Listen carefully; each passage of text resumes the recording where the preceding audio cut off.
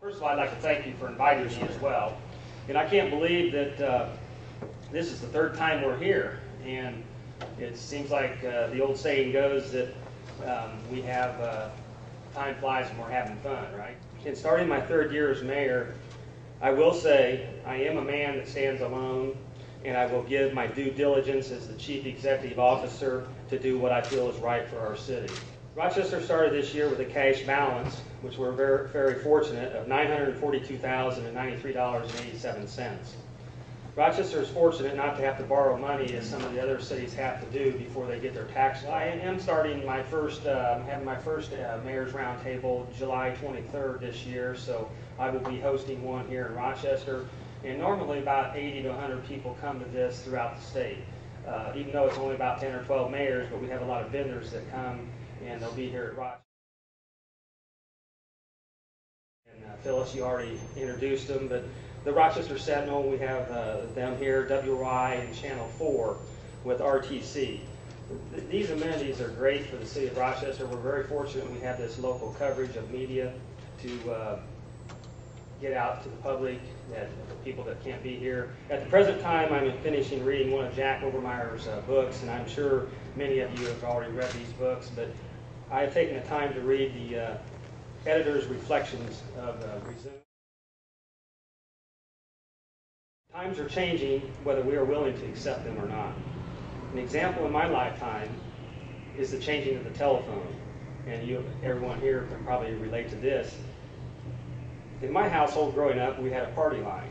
You had to get on there when the other people weren't talking down the road. Or this would be in the road because it's in the country where I grew up. Today, my children use cell phones. Cell phones are used to take pictures, text, and talk back and forth. And that's quite an accomplishment over the short 50 years. As a city, we must adapt to these changes and do more with less. Times have changed. Businesses come and go. In today's world, we are taxed out. Utility rates continue to rise. The city expenses keep rising faster than our cash flow comes in. Starting in the year 2010, evaluating my workforce through the eyes of an entrepreneur, I am creating a new position with an operation manager, who will be Warren Lease, as we introduced Warren back at the table there a little bit ago. Warren's a veteran of the city for 16 years plus. By doing this, there's a couple of reasons, but I will go through this. This position will work through the natural attrition for the retiring of two of our city's valuable department heads this year. Both brothers, Terry and Jerry Wynn, have been with us for 41 years. As a mayor, I cannot replace them with their experience and knowledge, and I hate losing both of them. Creating an operation manager will allow us to cross-train employees in time in other departments. An example is, and we do this now to a point, but by doing more with less, if we have a sewer problem that we have to dig, or we have a water main, or we also have a storm sewer, we can pull different people from different positions and departments.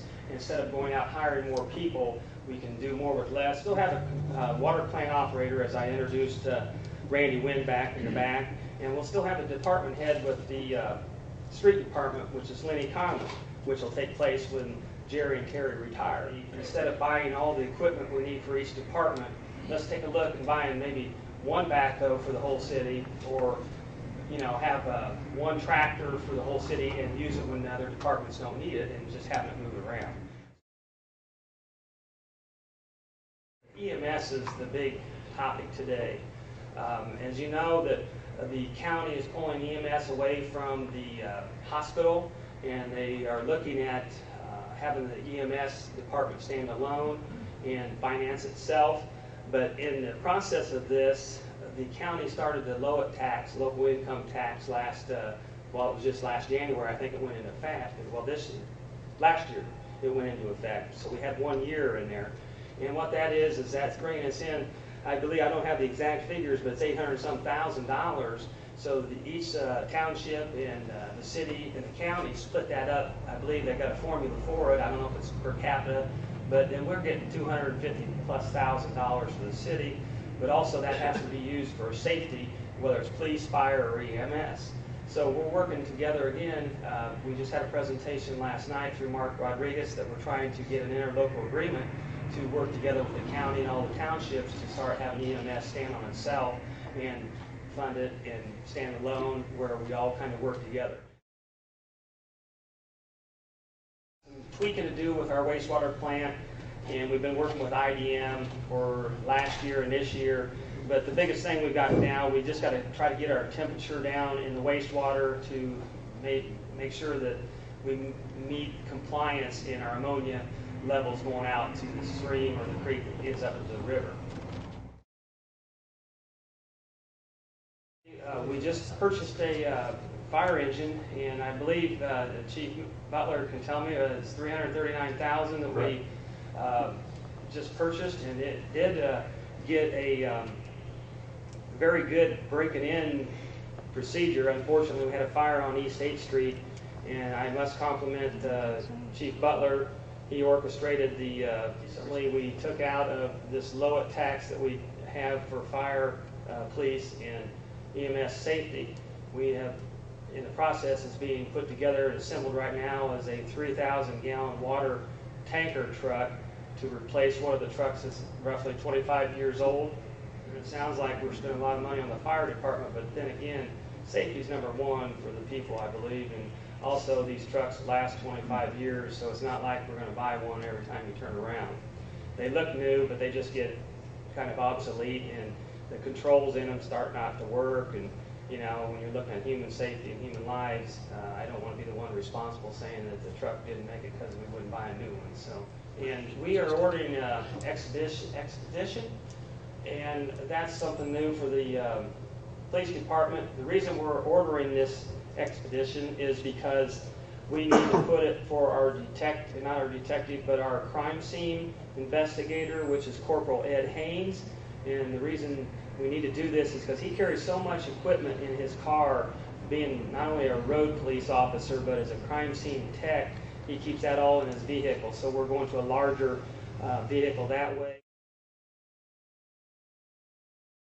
You know, the hydrilla kind of stymied that because they found hydrilla out here, as you know, being a lake resident as well.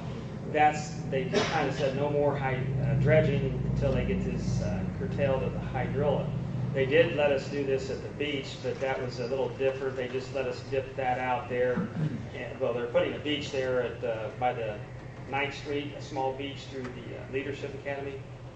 I think in time it just depends because they want to, but I believe they're out of money.